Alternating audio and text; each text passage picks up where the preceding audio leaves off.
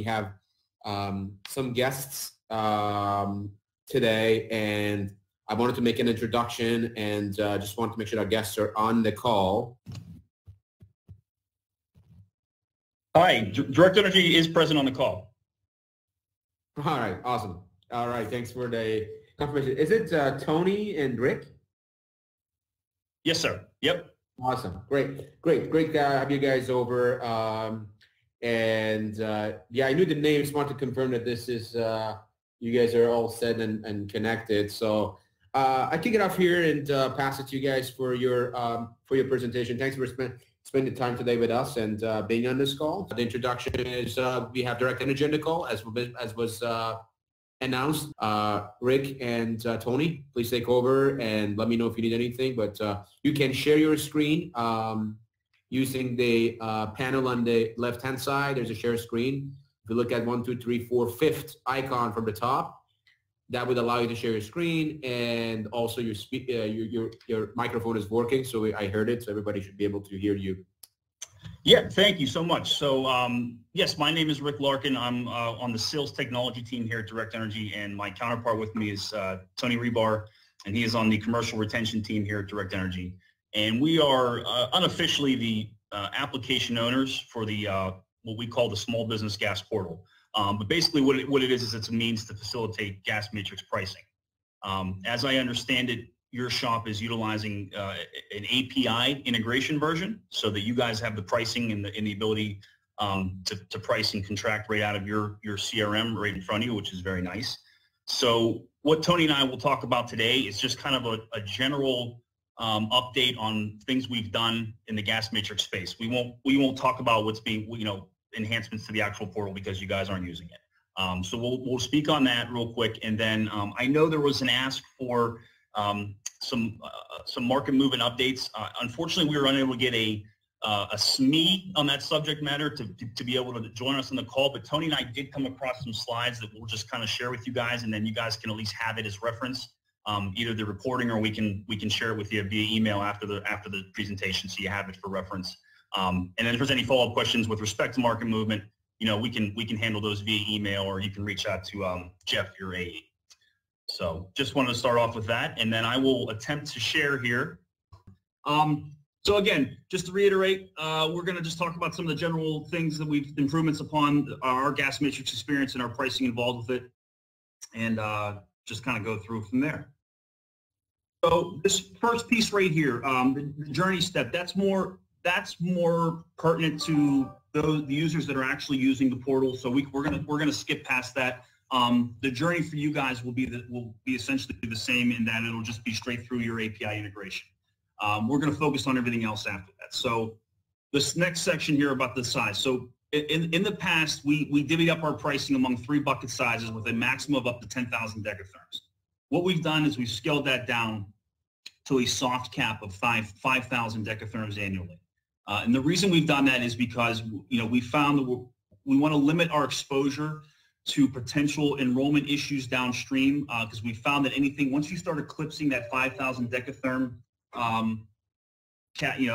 cap, then you can start running in the risk of no longer being eligible for choice. So we've put a soft cap in for 5,000. And then what we've also done is reduced it down to 1 bucket size. And what that means is that we only have 1 pricing for that entire subset of usage. So you don't have to worry about trying to hit a certain usage threshold within there and being able to have access to a different price, whether it goes up or down. It's just 1 flat solid price for that entire usage bucket. And that 5,000 decatherm annually, Tony, is at the customer level, account level. Yes. Okay. With that said, we would say that if you have anything that's on the cusp of that, don't hesitate to put it through. It is a soft cap. There's no validation that's going to stop it if it's slightly over that.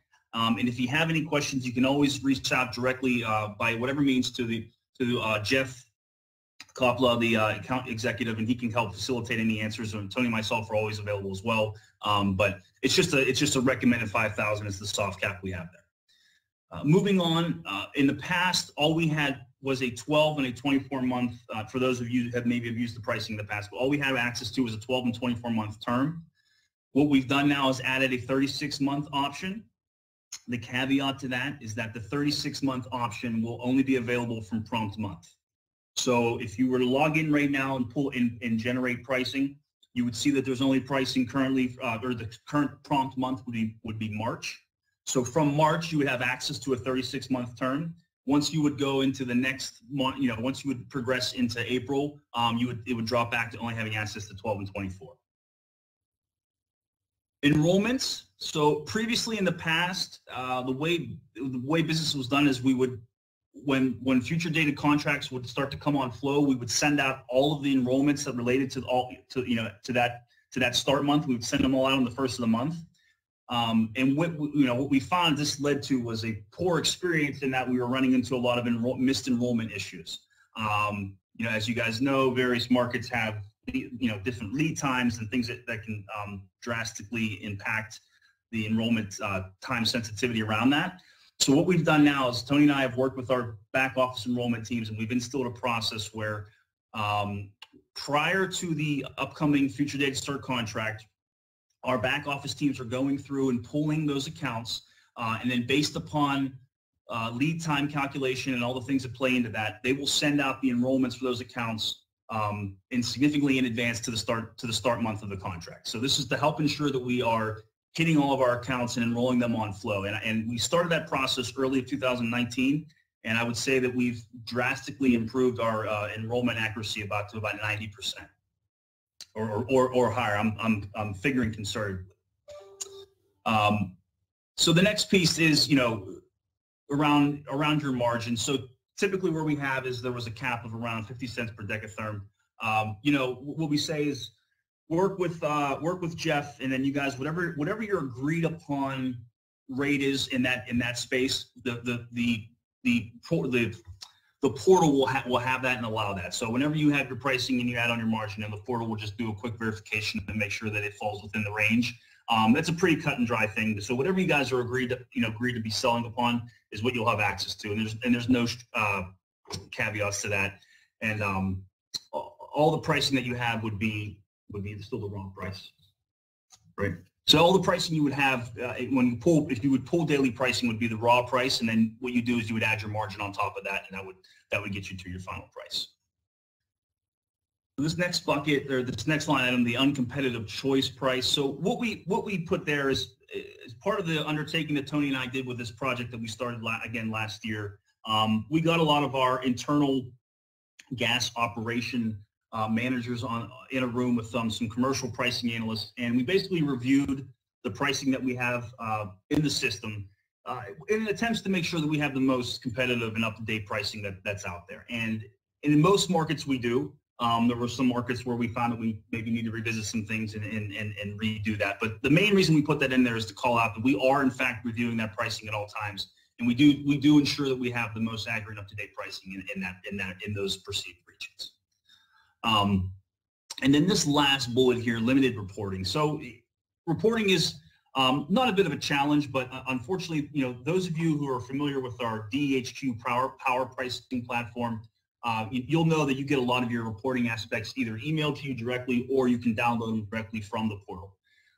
Unfortunately, with gas, we don't have that ease of use yet. We have some technical difficulties that prevent us from emailing it out, and some additional difficulties on having it directly in the system. Now, obviously, that wouldn't pertain to you guys because you guys aren't utilizing the portal. But what we do have is we have detailed reporting that gets put together weekly, and it will be sent to Jeff. And Jeff will then distribute that out to your shop. And that reporting will have everything as far as all the deals that have gone on flow, any commission information would be there, any drop information would be there, all enrollment issues, enrollments would be there as well. But Jeff, in the meantime, Jeff will facilitate that for you guys. We are working on ways of having that more readily available to you as the broker. But until then, Jeff will be able to do it, or we have an email distribution that you can always reach out to that can help facilitate that. Moving on to the next slide, just because I don't want to bore everyone, I'm going to let Tony jump in here and speak to this slide a little. Thanks, Rick. Just some of it might be repetitive what we covered on the first slide, but just going to cover a few other quick items here. So the pricing and the size. So currently what we've improved as well is we used to just do monthly pricing updates. but now every Tuesday evening around 5 p.m. Eastern, we update the prices. With that being said, if you would put one in today prior to that, that price is still going to be held for 3 days, 3 business days. So you will have that same price. Your adder will not change whatsoever, but you have to book it in 3 days. If not, then you will have to create a new contract or go about a different journey type. All the pricing, as Rick mentioned, is available through the broker portal. There's an export button, so unfortunately we cannot automatically send it, but all you have to do is every Wednesday morning, you could just export the prices and they would be available for you. So you would have that whole week from Wednesday until Tuesday evening around 5 p.m. The only way that we would do an ad hoc run is if some kind of crazy market movement happened, but we would definitely send a notification so everybody would know. As mentioned, there's only one bucket, 5,000 decks annually.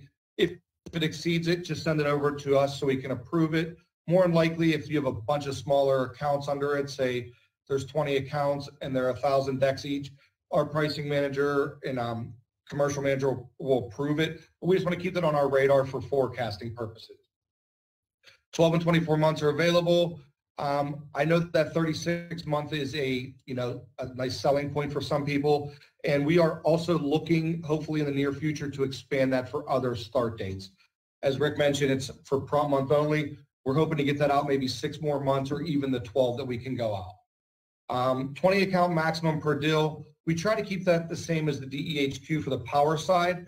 And also, whenever you submit one through, it's hitting all of our systems to ensure this account is not under contract. So you will not slam the customer moving from one system to the other. So it's the timing issue, and we just want to keep it consistent with the other ones. If you have more than 20, you want to break them up just to make it easier for yourself. The broker details, you'll be able to configure the margin for each deal. If your agreement allows up to $1, we will make that change. However, it would be 50 cents. You'll be paid on flow. I know that upfront has been a push out there, but at the moment, we only pay on flow of the contract. And a huge selling point that we like to say all the time is there's no credit check or invoice required. As long as you have the information to submit this in, you can at least generate a contract or send the contract to the customer. The states are offered there. I'm not going to go over all of them, but there's all the states. We can send you that with the utilities we do serve. 98% of them are UCB. There's a few utilities that would be dual billed. And also, as Rick mentioned, I think it goes off of the size at times. If it exceeds a choice at times, it has to be a dual. But a majority of these, if not all, are going to be UCB with a few exceptions. We ask C&I rate classes only. I know that there could be some residential in there. Right now, this platform is only commercial. If you do have residential, we can get you in contact with that. We can send the contact over to you. But right now, we ask for C&I rate classes only. One thing to also note is there's one price for each rate class. So it's a blended COG of all the rate classes. So some of them will benefit you, others may not. So whenever you look at the prices, keep that in mind. Another one. The post sales information, once you sign up, once you would send out a confirmation to a customer, you are CC'd on that transaction. Along with, once they do confirm the deal, you are CC'd on it. So that's a way that you could tell what's happening with your contracts that you're sending out.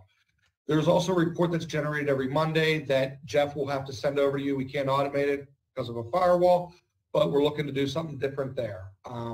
As far as any other communications, your transaction log will house all of your records up to 30 days, except for whenever they close a deal. Whenever you close a deal, it's only going to be on your transaction log for 5 days, just to remove it so it doesn't create more space and information you don't need on there.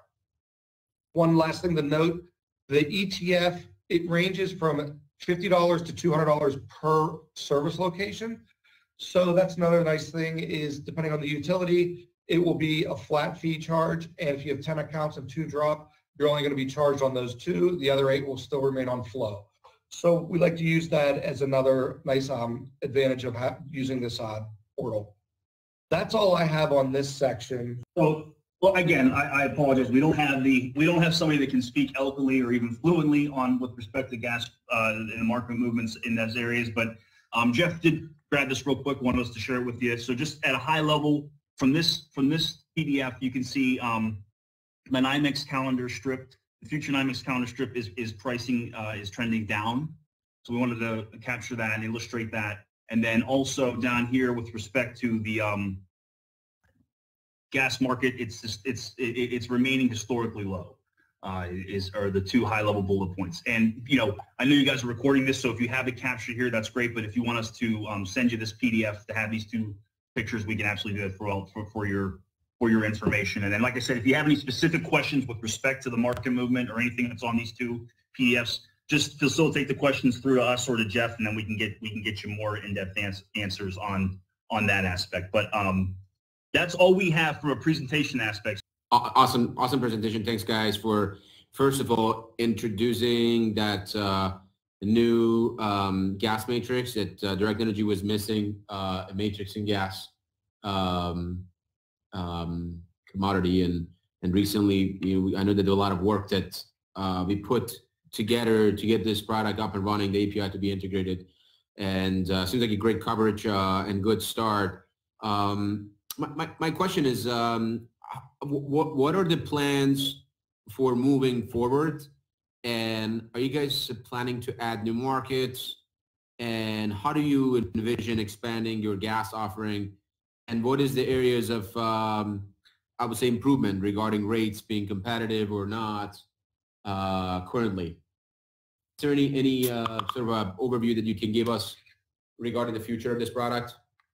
All good questions. So what we can talk about from, again, this is high level.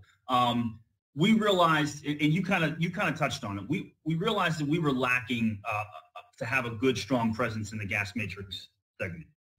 We kind of had something out there. It worked for a little bit, and then I think what happened is, it kind of the business lost focus of it. It lost the attention it needed to grow and expand with the market, and it kind of slowly became, I don't want to say obsolete, but it was no longer competitive. So Tony and I and sales leadership, realized that there's some value to be had there. So that's why the project started last year.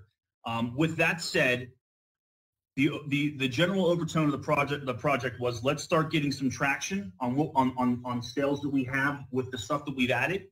And once we can show, sales leadership and the powers that be that the little bit that we've added can translate into some increased dollar value, then we can in turn get additional dollar value to expand upon what we have in there. So I can tell you there is a concerted effort amongst our sales team this year. It's one of their sales goals to push and drive sales through Gas Matrix and through the portal. Whether that's directly logging into the portal or via API, by any means, it's all the same. So sales leadership is on board in helping us get that traction that I mentioned.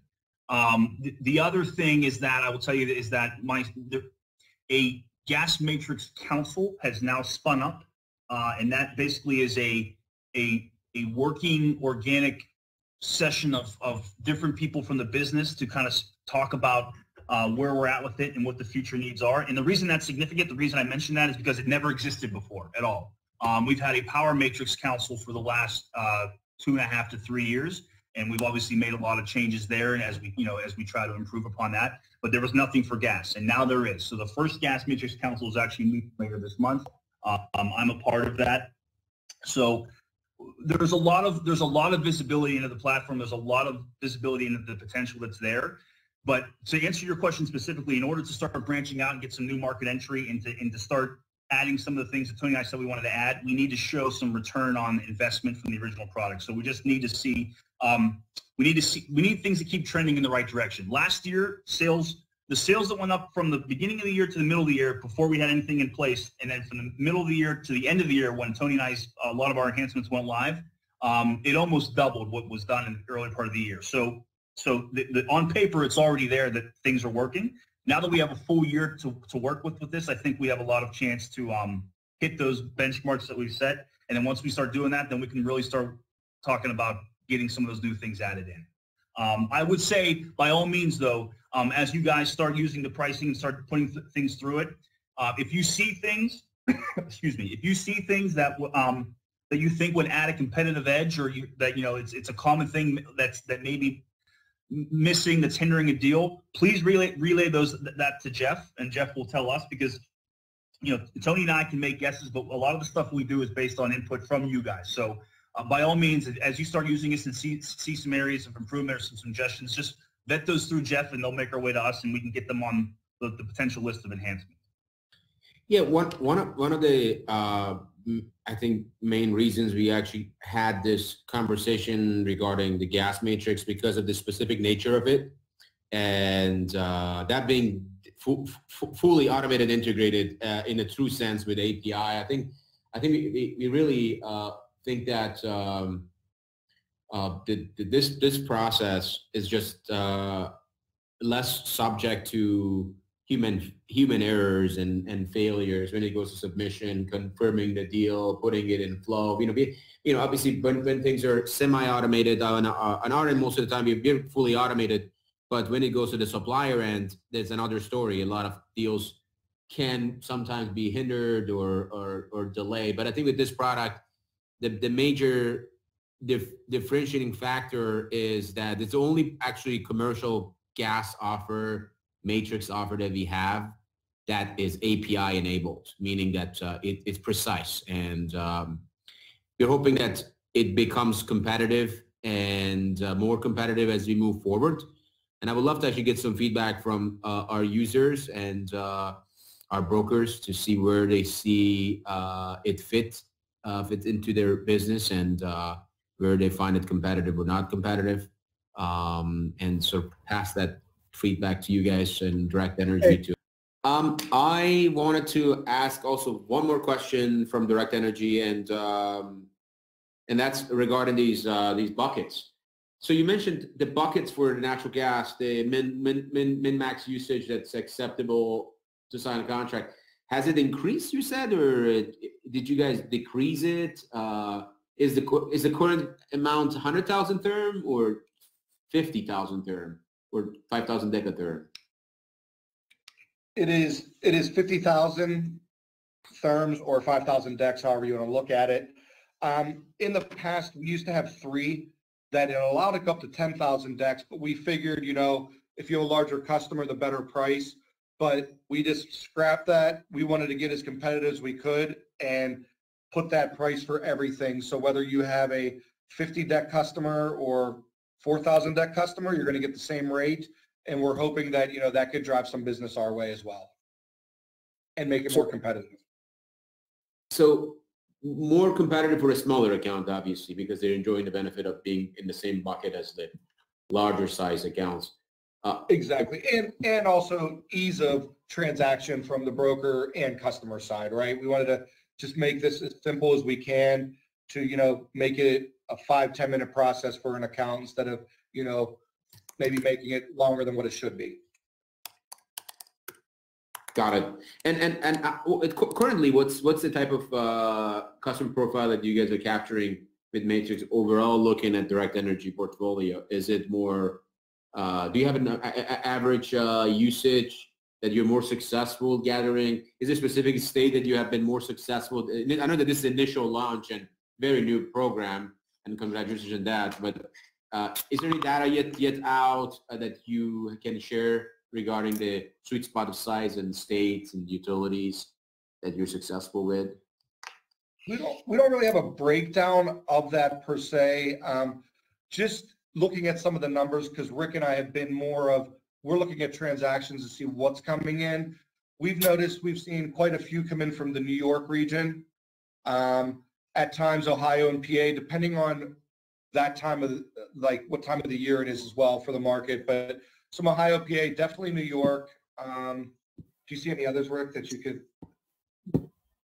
Display the pricing. They all said in all various markets, and they all said it looked pretty competitive. So I would say there's advantage, everywhere, as long as you're willing to use it. And I don't know. I think I asked. Is there a next state that you guys are planning to expand to? Not that we're aware, and I mean, Rick alluded to it earlier, is, we want to make sure the success is here, but also if there are any states/utilities we're missing, please send them over to Jeff, your account executive, because we can always send that for review. So basically, would send it to our gas matrix council, and they would review it and say, what is the worth? Not just from broker X or whoever. They would look at it as a customer base to say, is it a viable utility for us to go into?